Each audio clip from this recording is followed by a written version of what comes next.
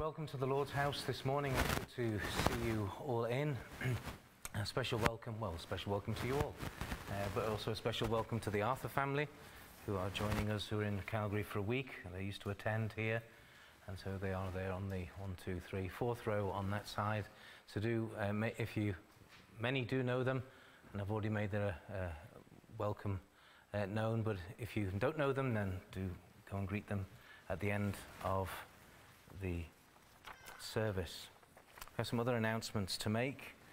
This coming Friday is the last Young Adults Fellowship of the season, so it'll be slightly different than usual. Not too sure exactly what we're going to do. We've got some ideas, but do come along, bring food as well. That was part of the idea as well. We'd have something more substantial to eat. A prayer meeting this coming Tuesday at 7 p.m. And I would lead that meeting, but our brother Lewis Marshall is bringing a message before we get down to prayer. There's a gospel outreach in Picture Butte this coming Wednesday at 7:30. Do remember that in your prayers, please. To celebrate the end of our season, the end of the adult Bible class and the Sabbath school for children and all the fellowship meetings that we have, the Friday fellowship meetings, we're having an end of season potluck lunch on June 26th. So that is next Lord's Day, immediately after the morning service. There's a list on the back table to put down that which food you will be bringing with you. And just reminded again that regarding church cleaning, do please add your name to the list. This evening we have our evening service at 6 p.m, preceded by a half-hour time of prayer. Let me encourage the people of God to come to that time of prayer also. I've already mentioned Tuesday's Bible study at 7 p.m. and the Young Adults Fellowship on Friday at 7. Next Lord's Day is, as I mentioned, is the last adult Bible class of the season at 10 a.m. And then we have morning worship at 11 and evening worship at 6. And I am the preacher in the Lord's will at those foresaid meetings. I have no further updates about Chance and Schmidt. No news, we trust, is good news. And Dave Boland, the man I've been visiting in hospital, has given a profession of having made peace with God, and have found or refound, however that was, his relationship with the Lord. He certainly seemed a lot more revived spiritually when I last spoke to him. And so do remember him in your prayers still. And remember Brooks Nesbitt, that needs our prayers at the moment. Also, for details, ask him regarding him. All these announcements are subject to the sovereign will of Almighty God. Please take up your hymn books. At the very back, we've got a collection of Psalms. Psalm 89a.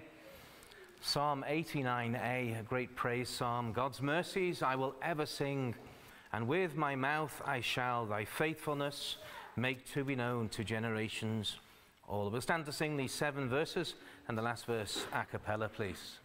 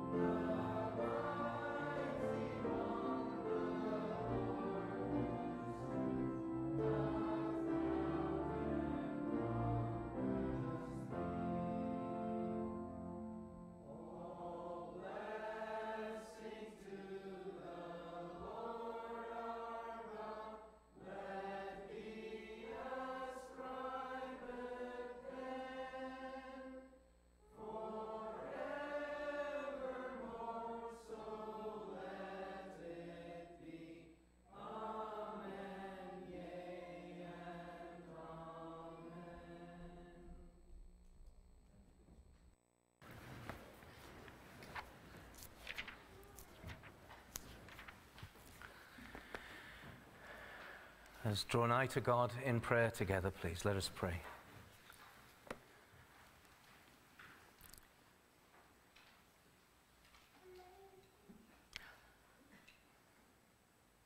Our merciful and loving God and Father, in the name of thy Son, we approach thy holiness this morning and give thee thanks for thy love toward us. We thank thee, Lord, that thou art our heavenly Father, and thou art the one that we are to love with all our heart, soul, strength, and mind. That we are to honor thee and reverence thee, fear thee, and obey thee, as we've been considering in the fifth commandment this morning. And Lord, thou art a God to be worshipped and to be obeyed and glorified. And we thank thee for thy rich love towards us in Jesus. That great love that we have, that is commended to us in his death upon the cross before we were even born. And how good thou art to us. Thou art the source of all that is good. All good and perfect gifts come from thee, Father. And we thank thee that we are gathered in to thy house today in the name of thy Son, in the presence of his Spirit. And Lord, what can we say that we are not worthy? We are not worthy. Thou art worthy, but we are not worthy. And yet thou art so gracious and merciful and long-suffering towards us, even though we are not the same to each other. And yet thou art towards us. We thank thee that thy love is an unconditional love, for we would lose it within a millisecond if it was conditional. But we thank thee for thy precious grace. O Lord, the grace and the love of God. And Lord, wilt thou forgive us our many sins? For we have sinned against thee and against each other. We've sinned against our consciences. We've sinned against knowledge of the Scriptures. Lord, forgive us. Cleanse us afresh, and as thou wilt cleanse us, O God, and we know that thou shalt do so, because the blood availeth much. Wilt thou be pleased, O Lord, to grant us grace to conquer those fleshly and sinful desires and actions and words and thoughts that are within, that keep on coming up day in and day out, over which we have not had the victory. And we cannot, Lord, except thou grant us grace from heaven. Will thou do so? Will thou soften our hearts? Will thou humble us? Remember those amongst us, Lord, who do not have the forgiveness through Christ. We pray for thee to be merciful to them. However young or old they are, will thou be merciful? Will thou draw them with those cords of love, that they would make peace with God? Lord, whether they're 5 years old or 95, come with that irresistible grace that saves the worst of sinners and changes them into saints before God.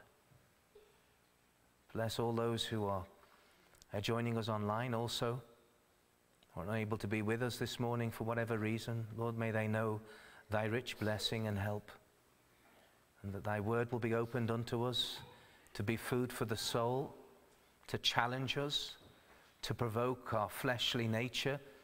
Lord, that we would repent once more, that we may know the reviving work of the Holy Ghost within us.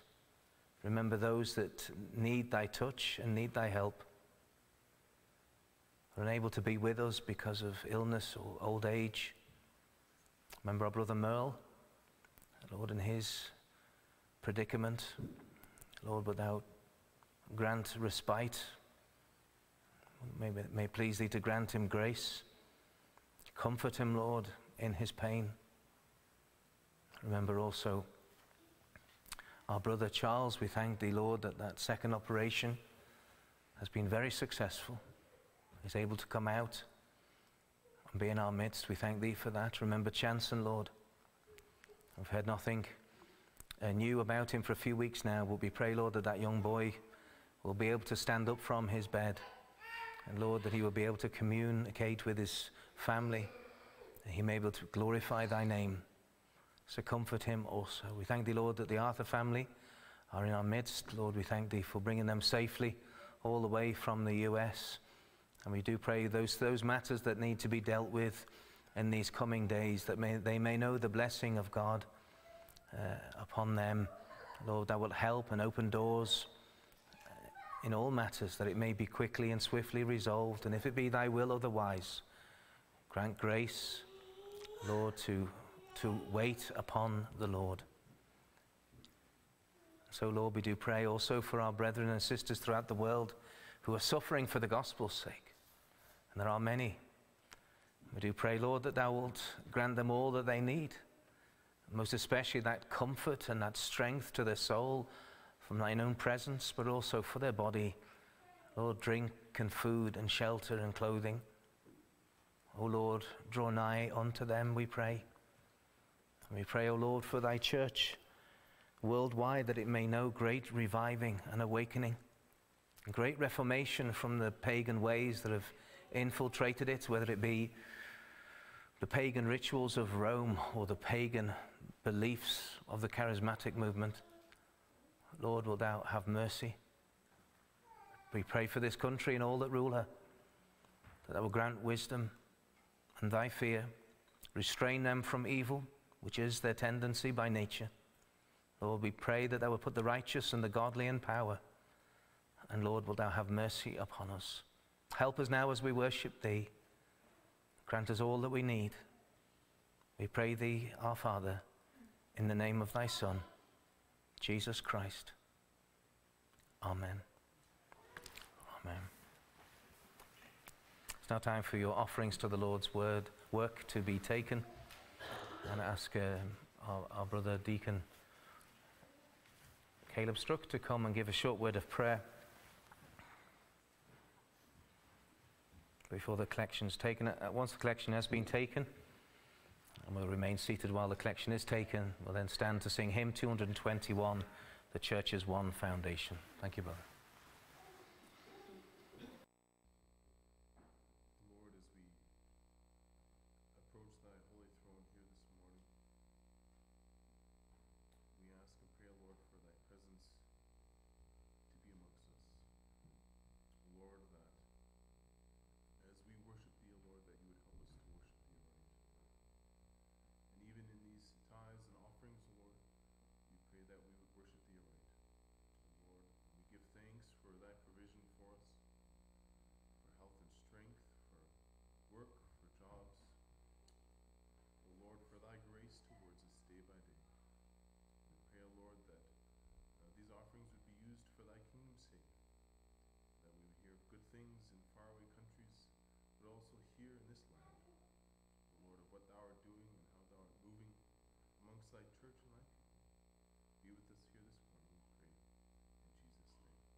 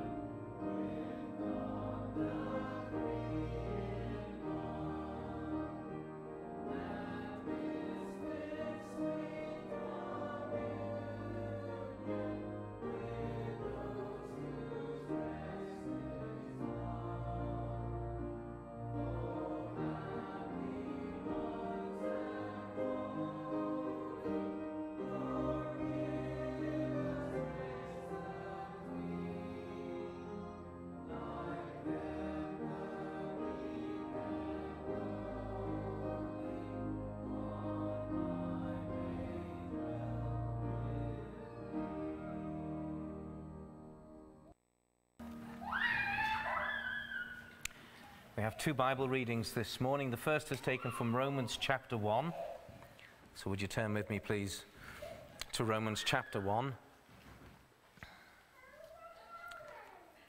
And that is the larger reading before we go back to the book of Genesis.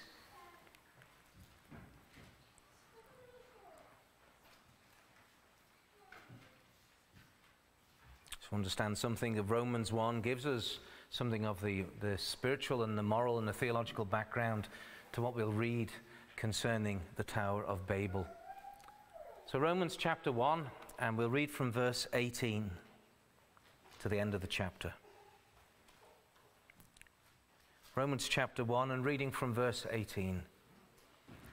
For the wrath of God is revealed from heaven against all ungodliness and unrighteousness of men, who hold the truth, that is, suppress the truth in unrighteousness.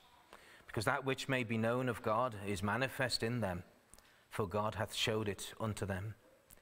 For the invisible things of him from the creation of the world are clearly seen, being understood by the things that are made, even his eternal power and Godhead, so that they are without excuse.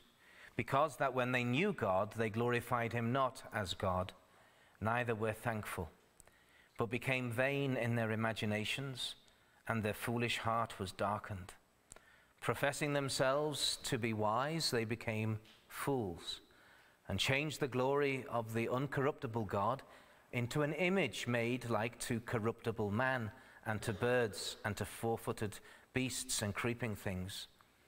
Wherefore God also gave them up to uncleanness through the lusts of their own hearts, to dishonor their own bodies between themselves, who changed the truth of God into a lie, and worshipped and served the creature more than the Creator, who is blessed forever. Amen.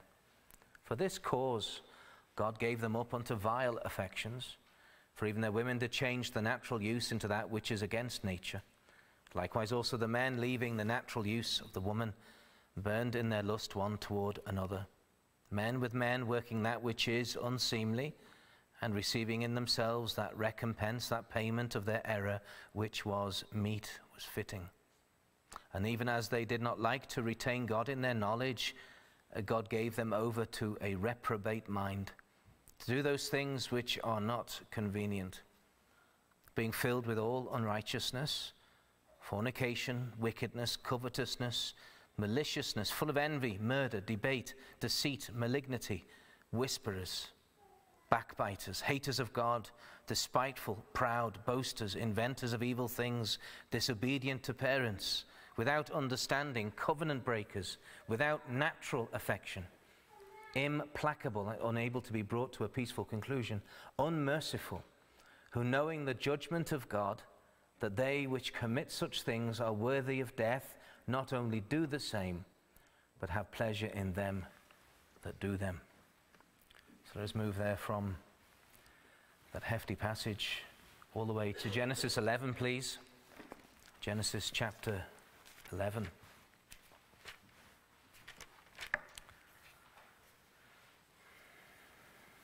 That is today that we will consider this morning and this evening, two different aspects or two different parts of this narrative, this historical narrative in chapter 11. And so Romans 1 is involved, Psalm 2, which we will sing at the end and we will read this evening, and then Genesis chapter 11, all together in total. Chapter 11 of Genesis, and we'll read the first 9 verses. Chapter 11, reading from verse 1. And the whole earth was of one language and of one speech. And it came to pass, as they journeyed from the east, that they found a plain in the land of Shinar, and they dwelt there. And they said one to another, Go to, let us make brick and burn them thoroughly. And they had brick for stone, and slime had they for mortar. And they said, Go to, let us build us a city and a tower whose top may reach unto heaven, and let us make us a name, lest we be scattered abroad upon the face of the whole earth. And the Lord came down to see the city and the tower which the children of men builded. And the Lord said, Behold, the people is one, and they have all one language. And this they begin to do, and now nothing will be restrained from them which they have imagined to do. Go to, let us go down, and there confound their language, that they may not understand one another's speech. So the Lord scattered them abroad from thence upon the face of all the earth, and they left off to build the city. Therefore is the name of it called Babel, because the Lord did there confound the language of all the earth. And from thence did the Lord scatter them abroad upon the face of all the earth. Amen. Let us call upon the Lord briefly. Let us pray, short prayer, that we may know the Lord's help as we listen to the preaching. And as I preach, let us pray. Lord, we do thank Thee that we've had the privilege of hearing the word of God in our ears, in our own language, that we have understood what Thou hast written, and maybe not every word and every phrase, but Lord, enough. And we thank Thee, Lord, for the Scriptures and this faithful translation. Lord, we thank Thee that we have the whole counsel of God before us, and just this small portion today to understand what Thou wilt say to us. And so, Lord, we do pray that Thy speaking voice will speak not only into our ears, but also into our hearts, that we may understand more of Thee and Thy ways, that we may know what it is, how we are to apply and to understand Thy word. So give unto us, Lord, that help from heaven. Give unto me that unction that I need to preach Thy word.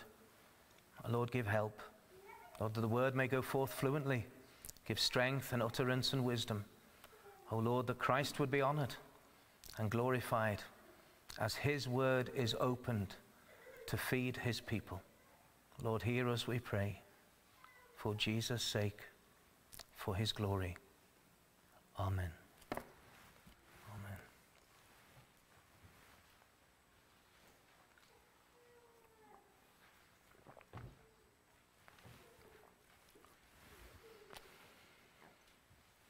The persecution and the oppression of God's people is nothing new by any means. We saw the first move against God's people in Genesis chapter 4. We saw Cain killing Abel, the godless Cain killing godly Abel. And so whether it's the oppression of God's Old Testament people, that would be the Old Testament Jew with the few pagan converts, or the New Testament church with converted Jews and converted pagans.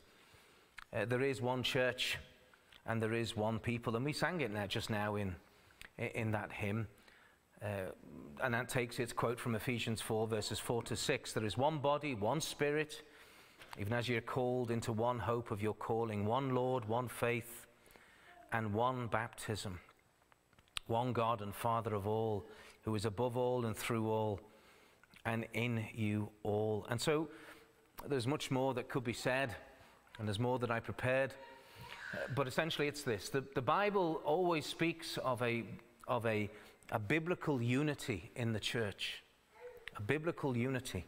If you were to read Romans 4, you would see that the grace and the gospel that Abraham understood saved him, saved by faith, and righteousness was accounted to him because of faith. It's the same gospel. Did he have all the details we do? Of course not.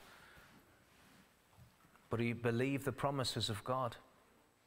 And so there is a union that therefore even in the New Testament church that Paul could write that Abraham is the father of all the faithful. He is our spiritual father in that sense, that he is saved by faith, and that his faith causes him to be called righteous in God's sight. And so there is that unity. And what I'm trying to say is there is a unity of God's people throughout history, both Old and New Testament. The Old Testament church in the wilderness is called the church in the wilderness. Let's not play games with words and phrases. It is one church. There is one Savior. So having said that there is a united church, there is one church, separated over the millennia, separated by language and culture, but spiritually one church, there has also been a united focus against that church. There is a union against God and against God's people. And again, that may not be experienced by everybody who is against the church of God. Stephen Hawking may not know that he has a spiritual and a moral relationship through the devil with Nimrod. He may not be aware of that, but it still does not take away that truth that he has that devilish relationship with him. I think his name is Stephen Hawkins. Or Dawkins. Dawkins, that's the man, the evolutionary biologist. But in any case, this unity that does exist and has existed at various times, and we've seen the forces of evil rise up against the people of God at various times. Ultimately, this unity of people against God's people is a unity of people against God. And we see it, as I mentioned, the very beginning, but that was just one person. But we go to the end, to the very end of the Bible, and we see the forces of Gog and Magog rising up against the people of God. And that will be the last one. That will be the finish, a rising up. And we see something of this in this narrative that we have about the Tower of Babel. The building of the City of Babel and its tower shows us something of this. And in examining this portion of Genesis 11, we've already read Romans 1, and we will refer to Psalm 2 both this morning and this evening, all being well. Because those three passages are linked. But let us look this morning with the Lord's gracious help at the pride of Babel. The pride of Babel. And firstly, we see a pride-filled dominion. There's a pride-filled dominion as we consider what we have before us. And just make a note on the first verse. And the whole earth was of one language and of one speech. And you may think that's a repeated phrase. It isn't. It's the language is the language they speak, and speech means the words that they used. You can have one language but have two different speeches. And I've come to know that as I moved across from the UK to Canada. We can be one language separated by a stretch of water. And that means phrases and vocabulary can be different. And what it's saying is there was no difference of vocabulary. Everybody said, if we said the rubbish bin, we didn't mean the trash can. Everyone knew what it was. There was no variance. There was no change. There was one language, one vocabulary. The communication was not disturbed or corrupted or challenged in any way. And that was the state of mankind from Adam. And we will touch upon that this evening. But just to make that clear what that means. And it came to pass as they journeyed from the east, and we'll look at those details in a minute, that they found a place in the land of Shinar, and they dwelt there. And they said one to another, "Go to, come on, let us make brick and burn them thoroughly." That means through and through, thoroughly baked in a kiln. And they had brick for stone, and slime had they for mortar. And they said, "Go to, let us build us a city and a tower, whose top may reach unto heaven, and let us make us a name, lest we be scattered abroad upon the face of the whole earth."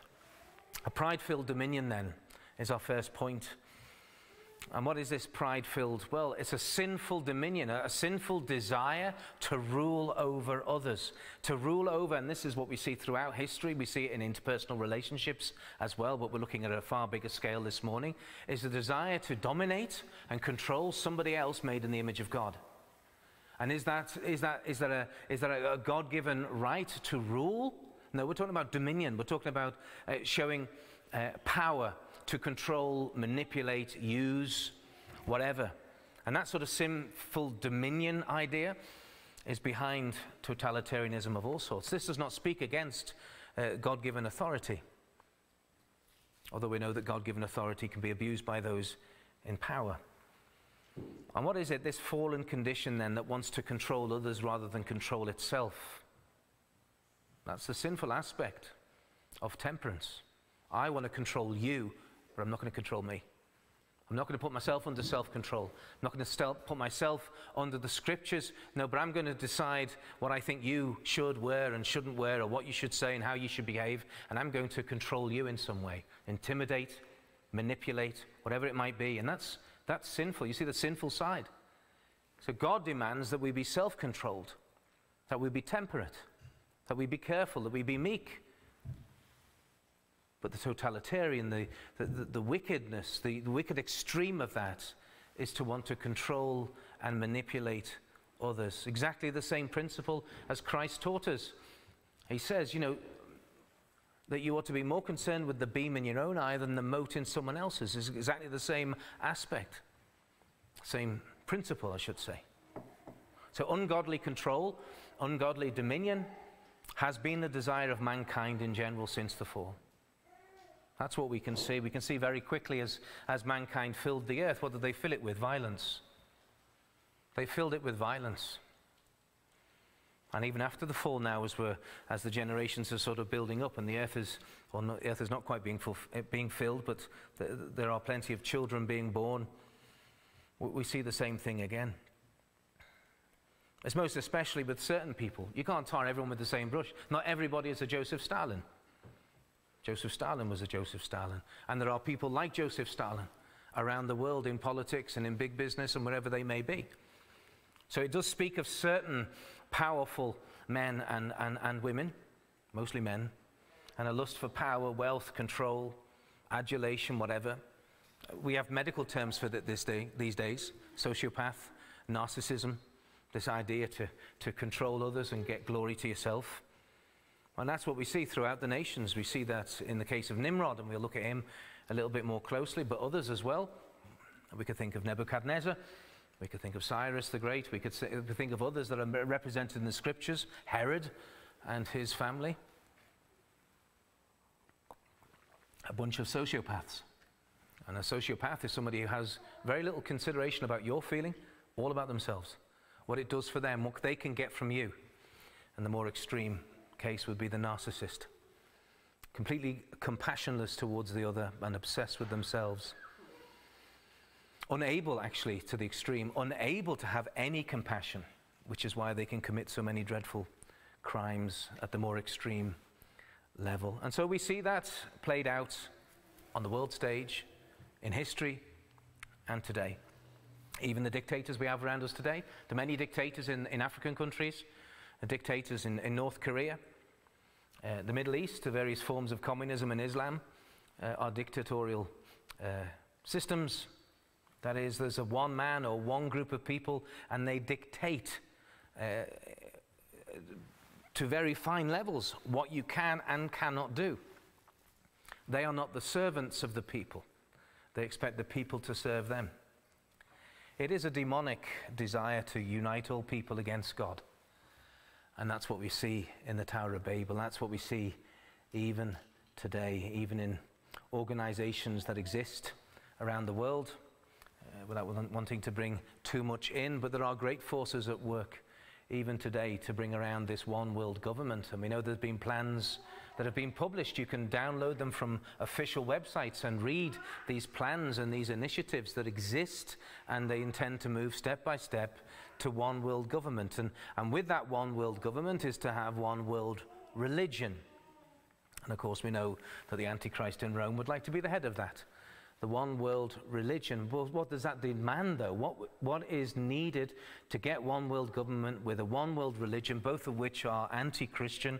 Well, there needs to be a one world immorality, a one world morality that is contrary to God's true morality. Even if you don't research this stuff, even if you think everything that I've mentioned, which you can see, you don't have to go to bizarre websites, you can just read it on, go to the United Nations, the World Health Organization, the World Economic Forum. You can go to these large organizations and many others, all seeming working together, and just download their documents and read what they are planning. But even if you don't accept it, and you don't believe it, or you're not interested in it, you do see their influence. You do see their tentacles spreading throughout society. The people have not risen up in any country. I mean, the people en masse, I'm not talking about small groups, have not stood up and demanded, we want to change to society, we want to change to definitions, we want to change to all this. It has happened behind the people's backs. It's the tentacles have reached into the media, into the press, which is the same thing, the media, into the education system, into academia, into all sorts of places. you know, where there is a pride symbol, a pride rainbow put everywhere. It is Pride Month. It's the month of pride. Very fortuitous that we're reading about pride, man's pride. And that's what we see. Education, the media, academia, politics, in the armed forces, unbelievably in the armed forces, police forces, big business, are all promoting this, and it does not come from the people. There is, I would say, especially in the working class, although they're far from sinless, I don't mean to say so, a conservatism, and that's why the left wing and the Marxists have dropped the working class like a hot potato, because they're no longer manipulable, and now they've gone to other groups in society to use them for their ends. But let this not be an essay or lecture in Marxism. But everything that we see all comes down to the second half of Romans 1, which we did read. What we see in Romans 1, what do we see? We see a rejection of revealed religion, of the truth. They know it, but they're rejecting it. And what does that lead to? A rejection of natural morality.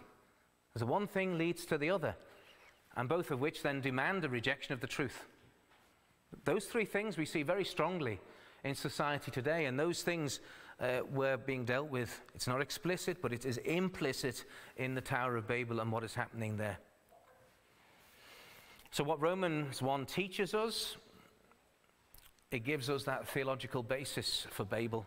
It gives us also the theological basis for Sodom and Gomorrah, for all the cities of the plain, and it gives us that theological, spiritual, moral basis for what's happening in North America and in much of Europe today. Again, there is a simple, hard-working, working class, whether they're in Europe or they're in Africa, there's more of them in Africa, are more conservative and don't accept these things.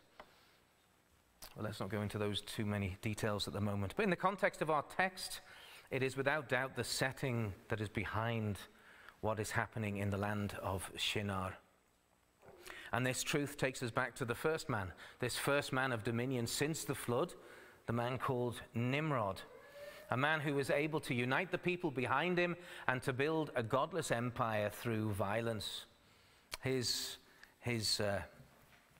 nation, his empire was a godless empire. But we won't go into those details. We've already looked at some of the historical references to who this Nimrod is in a previous sermon.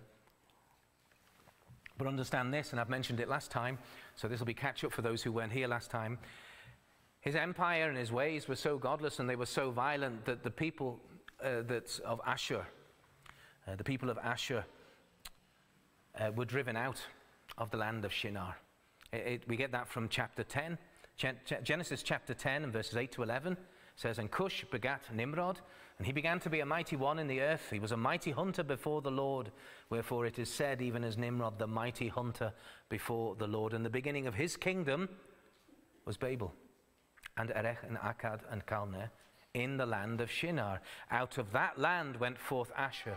So Ashur, the son of Shem, the Semite, was already in the land of Shinar, and he had to leave because here we had Nimrod establishing, conquering this area, this land of Shinar. It says, "And he builded Nineveh and the city Rehoboth and Calah." And so we have that from Romans 1, the theologically corrupt background to Nimrod's empire. A man clearly in the grip of idolatry, and therefore, as Romans 1 teaches us, idolatry leads to immorality. Look at any idolatry, and you will see beneath the surface revolting immorality. Look at the Church of Rome that has been absorbed with paganism, Christian paganism, or Christianized paganism. Yet it's no more Christian than a so-called Christian bookstore putting a fish sticker on a book and saying this is a Christian book when it should be burnt. Whatever book it might be, many books are not worthy to be called Christian. Now, just because the Church of Rome calls itself Christian, well, we can see there is a deep corruption and immorality, and has been from the very early days and from their high point in the 12th century, in the 11th and 12th century there. But even to this day, it is we won't go into any details, but we know enough, those that know, the deep immorality that's there. It's because they may use the name of Jesus, they may use a Bible, and yet they do not truly preach or believe the gospel. So Nimrod himself, similar, in the grip of idolatry and immorality, which means what? That he's in the grip of Satan. He's under the control of the devil himself. And the devil always works through man's pride and lust for power. And that's why they are the two of most fleshly matters that need to be dealt with by conversion. We're to repent of pride. We're to repent of a lust for control of others. We're to be meek, to be humble. So pride-filled dominion is the very backdrop to what we see. But secondly, there's one world rebellion. And that brings us into the details of what we see. But we have to make a little side trip to Psalm 2 first. So the start of Psalm 2 shows us this same rebellion at work, that it's not just man coming together and making himself a neutral empire. Although, the idea that something secular, something of the world, something that doesn't have the biblical Christianity, the heart of it, is somehow neutral, is a lie. Secularism is not neutral. It is against God. It is against his anointed. There's nothing neutral about it. It's not schools we say, we get rid of the Bible and we'll just have nothing. That's not true. What is their morality? What is their worldview based on? Well, as we found out in the last 50 years, it's based upon the lies of Marx, mostly. Or other religions. Marxism is a religion, of course. It's an anti-Christian religion. But one world rebellion is what we see secondly then. Psalm 2, verses 1 to 2. Why do the heathen rage? And we preached on this psalm already 2 years ago. Why do the heathen rage and the people imagine a vain and empty thing? The kings of the earth set themselves, and the rulers take counsel together against the Lord and against his anointed, saying, we're not going to read what they say, but the point is that the heathen people and their rulers are raging against God. And we see that in the context here.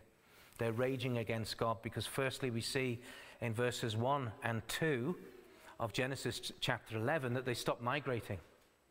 They stopped migrating. Genesis 11 verses 1 and 2 and says, and the whole earth was of one language and one speech. And it came to pass as they journeyed from the east that they found a plain in the land of Shinar, and they dwelt there. They dwelt there. So they'd already begun to spread out. And we know that from some of the details that we already have. It says, but interestingly, they journeyed from the east. How could they journey from the east if they've all come forth out of Ararat? From that northern mountain range, they've all come down. But how can they travel then from the east if they're coming down from the north? Well, who are they to begin with? They journeyed from the east. Well, especially, I would say, the sons of Ham. The sons of Ham, and we see that from verse 6. The sons of Ham, specifically Cush. Specifically the sons of Cush, who were in league with Nimrod. It's the hand of Nimrod at work here. The son of Cush, the son of Noah. It doesn't rule out that any other offspring from Noah were not involved in this. We know that the Assyrians, the early Assyrians, the sons of Asher, which are the same people, that they were already settled in the land of Shinar. So they had already settled there, but it says that they journeyed from the east. So if we're going to draw this imaginary map again, and so we have, say that this is the Middle East, we have Israel here, which doesn't exist yet, but let's just say we got all of this here. We have Egypt over here with the Red Sea and the two fingers. We have the Mediterranean Sea here, and we have the Ararat range up here. This is where the ark landed, somewhere in the mountain range here. And what we have is the land of Shinar. The land of Shinar is the southern part of modern-day Iraq. It's really where the Tigris and the Euphrates rivers come together, and it was and it still is a very fertile area. I suppose it has rivers running through it and many little rivulets and wadis around there as well. And so that this southern part here, just at the very top of the Persian Gulf.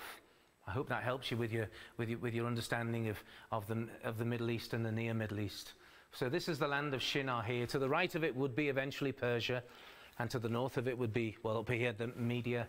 And this is Jordan on this side, Arabia's down here. So it's this area here.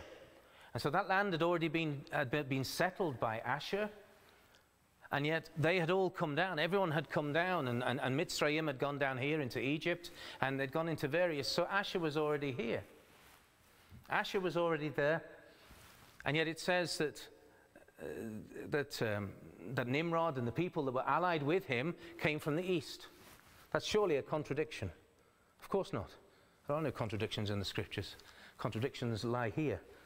So we need to be conformed to the scriptures and understand, well, they've obviously come from the east, so they've already passed through. So in their migration, they've already gone past or through the land. And I would suggest to you that they have seen how fertile the land of Shinar is, what we might call southern Mesopotamia these days, southern Iraq. And they've seen how fertile it is, and it was green, it was flat, it was easy land. It's just like the farmer doesn't choose to go necessarily to farm in the foothills of the Rockies if he can have a nice well-watered plain. And so this is what we have, is a well-watered plain, green, fertile, and they pass through it, or they pass above it, or they know about it. But in any case, and what do they do when they go through the land of Shinar onto the other side? Well, they enter the foothills and the mountains of what we later call Persia. A difficult ground, a difficult land to farm. It is not easy. Not easy. But we know that it is Nimrod that eventually comes to rule Babel. We understand that from Genesis 10. So what could we understand was that they've gone there towards Persia, seen the mountains, seen the difficult ground, and they've come from the east to conquer. And they've conquered. They've driven out Asher. They've driven out his people and those that were with him. And of course, conquest is never, or should say rarely, achieved except through violence and bloodshed. And that's why we understand that Nimrod has these two titles, a mighty one and a mighty hunter. But the Lord had already commanded Noah and his 3 sons to disperse themselves with those words in Genesis 9 and verse 1. It said, "And God blessed Noah and his sons and said unto them, Be fruitful and multiply and replenish," that means fill the earth. Fill the earth with what? With children and grandchildren, with people. And that's what they were to do. They were to go out, they were to be fruitful. There's nothing here about conquering each other. There's nothing about having dominion over each other. But they are to go out, they are to multiply, to fill the earth, and to fill the earth they must go out throughout the earth. And so they were to take their growing families into all the parts of the earth, to make some undwelt land their own. But we see that's not what he did. That's not what Nimrod did. And the whole earth was in one of speech, and it came to pass as they journeyed from the east that they found a plain in the land of Shinar, and they dwelt there. As I said, we know that Asher was driven out. So that is what we see as a portion of mankind, however much a portion that was. I don't believe it was all of them, but it was a portion of them that stopped spreading. They stopped spreading and settling in virgin land, as it were, but they conquered someone else's land belonging to Asher. And as we know that Asher himself then fled, and they went up to the north. They went up north, northeast, and settled there, and later became a great empire. Probably picked up some bad tricks, some bad ideas from Nimrod. But we see that Nimrod and those in league with him, they stopped migrating and conquered and settled and built a great empire, as we see, with these great cities, Babel, Erech, Akkad, and Calneh in the north, in the land of Shinar. So they stopped migrating, but why did they stop migrating? Well, the reason is given: to exalt their own name. That's why they did what they did. Verses 3 and 4 of Genesis 11 say this. "And they said one to another, Go to, let us make brick and burn them throughly." That means through and through. "And they had brick for stone, and slime had they for mortar. And they said, Go to, let us build us a city and a tower, whose top may reach unto heaven. And let us make us a name, lest we be scattered abroad upon the face of the whole earth." So here we have then Nimrod and all those that were in league with him, making plans, making godless plans. They said one to another. That indicates once again that they could communicate freely. They spoke one another. They could make these plans. Go to, let's fulfill the plans that we have. There was no confusion of languages. There was one language, one dialect of that one language, one vocabulary of that language. So there's no delay. while you try to find a translator. There's no delay in trying to understand not only the language but the culture behind that language, because again, if there's one language, there's one speech, there's one culture, there can be no misunderstanding. There can be no confusion. Even today, people speak the same language in the same country, can still trip over because you don't know their slang, you don't know their dialect or the way they pronounce a word. But that wasn't the case here. There was a direct and a clear understanding of each other, of everything, so nobody was confused. Besides that solid communication that they had, they were also intending on making a solid city and building. A solid city and building, because here we don't see something that's temporary being erected. There's no buildings, there's no fences of wood, there's no buildings of wood. There are baked bricks, and there are other choices they could have used. They could have not baked the bricks. They could have just let them be dried out in the sun, and they would be fairly strong. And there are structures that we find today that are maybe 2,000, 3,000 years old in dry climates like Egypt or around the Dead Sea area that were not baked, and they have lasted that long. But baked bricks, what we would consider a brick these days, is a solid thing. It's been baked in a kiln. It was clay, and it's now baked in a kiln. It's strong, and it in of itself is strong. But when you, as it were, glue it together with mortar, with cement, and they used their mortar that they had was a slime. So we could think of that maybe as a slime from a tar pit or something like that, as a naturally occurring sticky substance. The oil sands up north have plenty of sticky substances. And they use that to glue the bricks together. So what we're understanding here is that the city and the tower that was in the city were meant to be permanent structures. They were settling themselves here in the land of Shinar, and there was to be a permanent building and a permanent tower, a permanent exaltation of man. They wanted to exalt themselves, and it would be a permanent exaltation. They wanted to make a name for themselves, and that name was to continue. And that, of course, is maybe the first in history, recorded history, of the arrogant statements that man makes. Man makes terrible, arrogant statements. Remember, the Nazis were talking about a 1,000-year Reich. And if my math is good, it was 13 years. Just ever so slightly short fall. But the arrogance of it. What about the Titanic? The Titanic could never sink. It was the highest quality, the biggest, the best. And yet it collided with an iceberg on its maiden voyage and sank to the bottom of the ocean. It was not the unsinkable ship. The Nazis were not the inconquerable people. Sinful man has always thought much more of himself than is the truth. And even this idea that man whose short-term future is the grave still has this idea of being godlike or having a godlike status.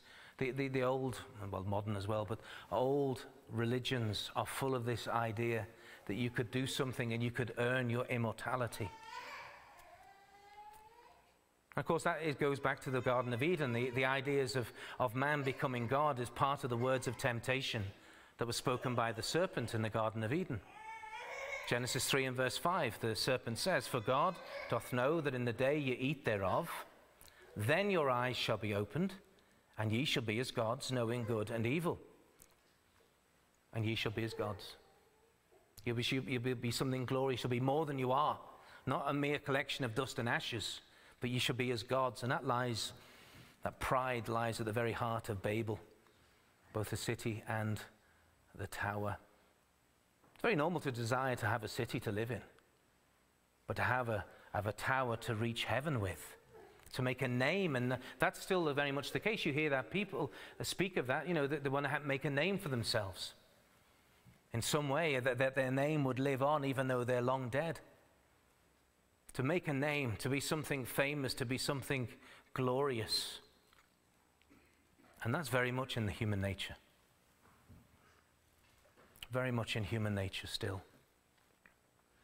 But there is something of a religious aspect here, because not only the city, which is, of course, is for dwelling in, but also this tower itself says something of religion, because they said they wanted to build a tower. And is that tower, again, or just some vague, neutral, secular thing? Remember, secular is not neutral. But let's just play along for a second. Is there anything to do with it? No, because they say very clearly, let us make us a city and a tower whose top may reach unto heaven.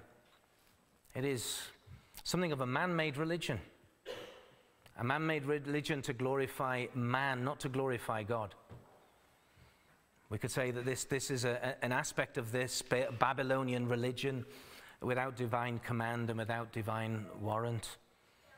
And so what we see then in that tower, as the tower, as much as it was even built before God came down and stopped it, we see the swollen and godless pride of man. That's the idea. They want man's pride to be exalted. As if to say to God, look at us. We can reach heaven without thee. We can reach heaven without God. We can do it with the strength of our arm, with the clay that we've built out of the earth. We can take things from the earth, and from the earth we can reach heaven. That's at the very heart of man and the heart of false religion.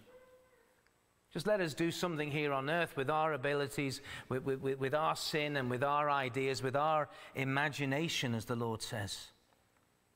And they have all one language in this they begin to do, and now nothing will be restrained from them which they have imagined to do. But with that earthly, that godless imagination, what do they intend to do? We can reach heaven without any divine help. That's what they're saying. And that's their desire, to get to heaven. And of course, if they were to get to heaven, what would they do? The first thing they would do is to conquer heaven. They can't. Well, why else would they want to get to heaven? They want to exalt themselves and not God. They stop migrating. They desire to exalt their name. Thirdly, to unite their mutiny. They're uniting their mutiny, as we see. They say in their own plans as they speak to each other, go to, verse 4, let us build us a city and a tower whose top may reach unto heaven, and let us make us a name, lest we be scattered upon the face of the whole earth. You see, they know the command of God. They know the command of God, and yet they don't want to be scattered. They want to be just farmsteads and small holdings and whatever. They don't want to be spread out and just have enough for their own family and to develop a little area. They want something more, as far as sinful man is concerned, more glorious, more famous. So they want to unite their mutiny, their rebellion, lest we be scattered abroad upon the face of the earth. And they want to bundle themselves together. Now, there are some people who have said, well, therefore, all cities are a form of evil.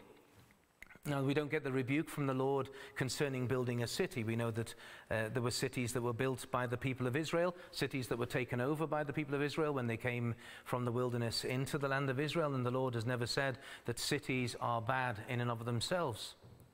Some have certainly taken that as an idea. Now, this is a wicked city with wicked motives, but they do not want to be scattered. And these are the last words that are uttered by the builders of the city and the tower that are recorded by the scriptures. They don't want to be weak and dependent upon God. They wanted to be something more.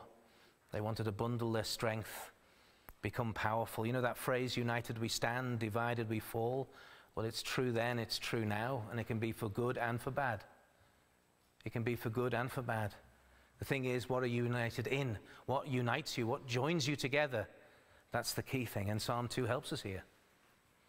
Why do the heathen rage and the people imagine a vain thing? The kings of the earth set themselves, and the rulers take counsel together against the Lord and against his anointed, saying, now we've read that already, but what do they say? Let us break their bands asunder and cast away their cords from us. That is, they do not want to be under the authority of God. They don't want to be limited by the moral law of God. They want nothing to do with God. They want to be free to sin. They want to be free to dominate others. They want to be free to kill and to hurt and do whatever comes up in their heart. They want to do what they want to do. Now, they may not couch it in those terms. Very few people would actually say that. I want to be free to do anything I want to, which means kill you. No, nobody would actually admit to that, but that's really the next result. And that's why the very basis of modern Satanism is the idea of do what you want, but do no one harm. But of course, that's not true. Doing what you want will always cause someone else harm, including yourself.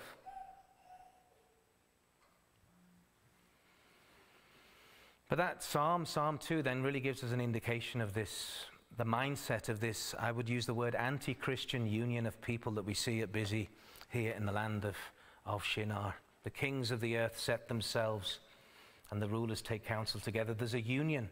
There's a coming together of these kings against the Lord and against his anointed. What does that mean? Against the Messiah, against Christ. And I made that comment when we looked at Psalm 2, that false religion, it has its arguments with other false religions. That's so. We see that because man hates man and man would destroy man. That's in the sinful nature that we all bear. But there is something about the world against the true God and his Christ that they really hate. And we see here also that against Jehovah, against his Messiah, they've already attacked one branch of the people of God, the sons of Shem, of Asher. And we know in due course that these self-same, Nimrod himself wasn't what we would call a Babylonian, but from that area, later on many times, people would come and attack God's own people, as would Assyria, but that's beside the point. They're set against the word of Christ, they're set against the commandments of Christ, they're set against the people of Christ. And such was the goal of Nimrod and his empire in building this city and this tower. And there are unfortunate truths today that we see around the world, as I've already mentioned, to have a bundling together against God. And I will briefly say Marxism, and I've said it before, but it's very true. The goal of Marxism is to take over the whole world. That's what China's been doing, that's what Russia was doing in its heyday, and that's what all these little communist countries around the world were doing. Marxism finally managed to get into Namibia in southwest Africa, and then came into South Africa. So much of the South African continent is now ruled by Marxists. And they want to take country by country, and they're busy in the Horn of Africa, they're busy elsewhere as well. But Marxism calls itself internationalism. It calls itself internationalism. From the very earliest days, they were the internationalists. They weren't bothered about national socialism. And that's the big difference. That's the big ideological difference between the Nazis and the communists. The Nazis were happy to have a national socialism. It would be their country. And of course, their definition of country was maybe broader than the borders, but in any case, it would be the idea that there would be a country. I'm not promoting it, I'm not saying it's good, I'm just saying that's the difference. You have a national socialism, because they're all socialists. The fascists are socialists. So Antifa is nonsense. It's infighting, because they're all godless Marxists of some sort. It's not true to call fascists Marxists, but they are socialists. So we have the fascists, and we have the Marxist, international socialists and national socialists, totalitarian and godless, without a conscience. That's the thing that joins them all together. They're ruled by the devil in a most despicable way. But this is what Marxism wants to do. It wants to destroy any power structure that stands in its way. So it will destroy families. That's what BLM is after, to destroy families. That's what Marxism is after. That's what all these left-wing politicians are after, to destroy the family, to destroy the understanding of your identity as a male or female, who you are as a mother and father, as a family, but also further afield, to take down the church. Any power structure that stands in the way of Marxism. Islam. It is also the whole goal of Islam to turn the whole world into what they call Dar al-Islam, which is the house of Islam. That's what they want to do. They want to take over the world. And they were almost very successful in taking over the whole of Europe in the 1500s and 1600s. But God held them back. And what they want is all peoples to be subject to Islam, which is essentially what Islam means, subjection. And if they do not convert to Islam, what is the way that they've been doing for the last 1500 years? Is to kill them or enslave them. So it's a similar idea that there is to be, so we already see in Marxism and Islam, we see two anti-Christian, anti-God movements, and very much what we see here with Nimrod and with the Tower of Babel. Now, Islam does not agree with Marxism. Doesn't agree with Marxism's atheism or Marxism's immorality. And Marxism does not agree with Islam because it's a religion, and religion is the opium of the people. They believe that religion is bad, and religion stops them getting into power, because Marxism is power mad and hungry. And yet they will unite and support each other to destroy the Lord and his Christ. Exactly what Psalm 2 says. The kings of the earth set themselves and the rulers take counsel together against the Lord. They don't love each other. They hate each other. But they love each other because your enemy, was it the enemy? The enemy of my enemy is my friend. So that's what we see. And we see, therefore, a very satanic form of the Great Commission. They want to take over the world.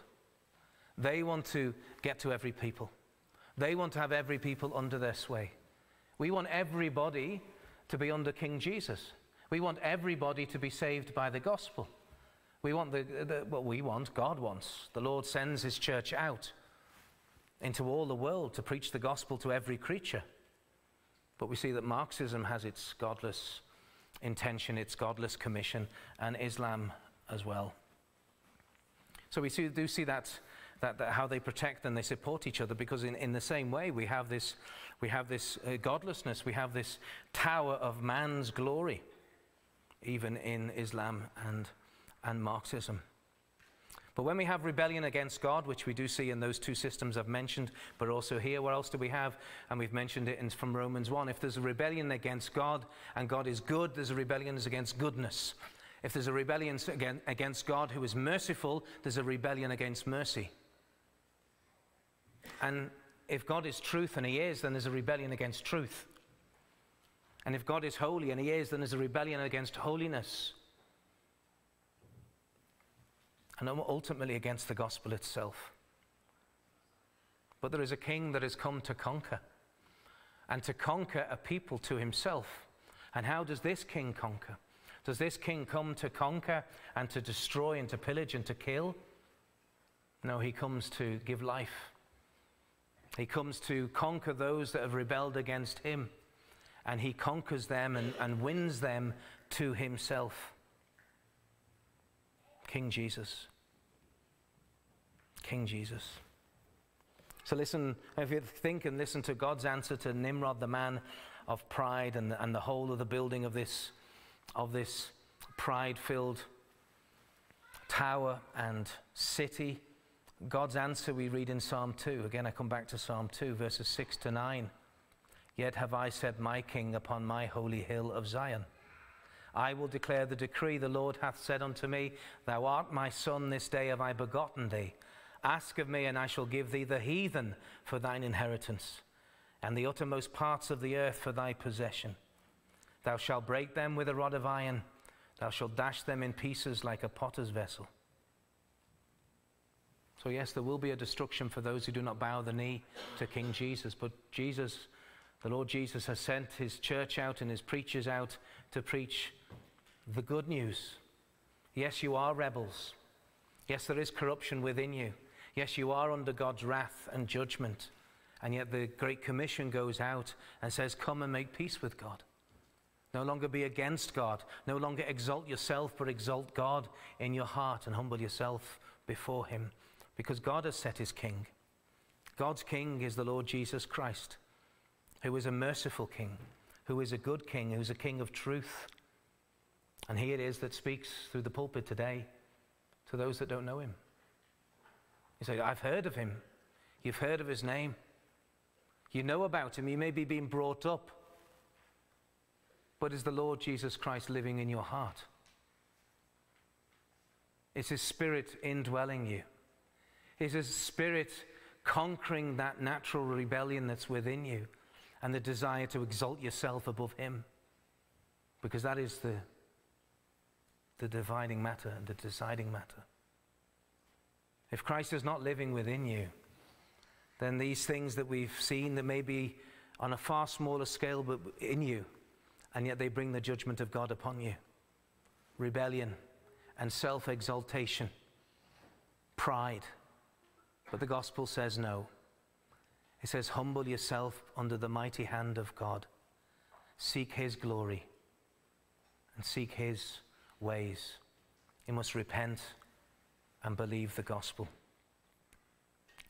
So we've seen something of the pride of Babel, and in the Lord's will this evening we'll hear something of the judgment that is over Babel. Amen. Let us pray before we sing. Our Lord and our God, we must confess that this almost self-deification and self-glorification is deep within each and every one of us without any exception.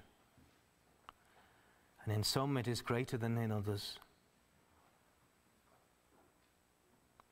But if we're busy exalting ourselves and our own position, we're drawing thee down from thine. Lord, wilt thou help us to repent of our own towers of pride,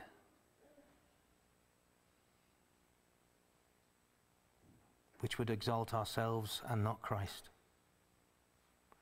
And for those, O Lord, who do not know the Lord Jesus Christ as their own King, who has come and made a dwelling in their hearts, we pray this morning for the merciful power of God to be at work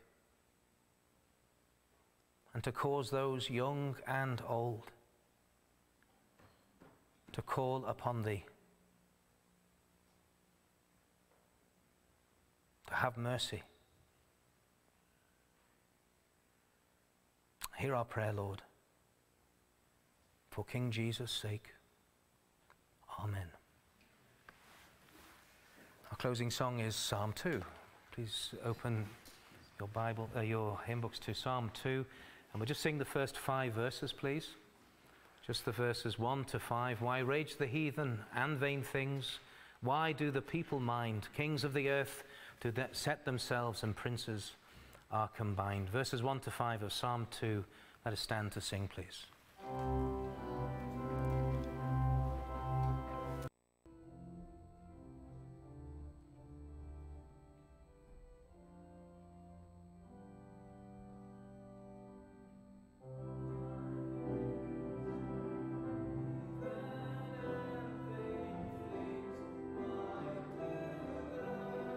of